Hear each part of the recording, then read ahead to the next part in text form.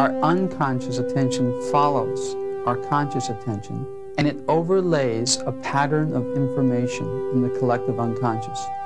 Ideas have a reality all their own. We've learned that some U.S. intelligence officials believe they figured out how to train people to be psychic. And there are some that have a record of being relatively active. A country has biological weapons kept secret in some place. You then do what? I was the operations and training officer of the unit. We would use the techniques that are commercially available now to provide information on persons, places, things, or events. Some of the best scientists in this country. I have been the team leader out in the desert where UFOs come and go. I heard rumors about the remote viewing military program. I heard that a prominent member of the team had gone private, and so I went down to meet him.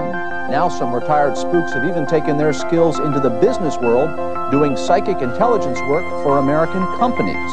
It was unthinkable to do what I did. We felt that this is an innate ability. Everybody can learn it. So we wanted to make it available for the public. To take a former military tool and put it into the public arena. Can you taste it? Yeah, it tastes kind of grainy. But write it down, tastes grainy. That took my superior officers by surprise and shock. There are some that wanted to nail my ass to the wall, obviously.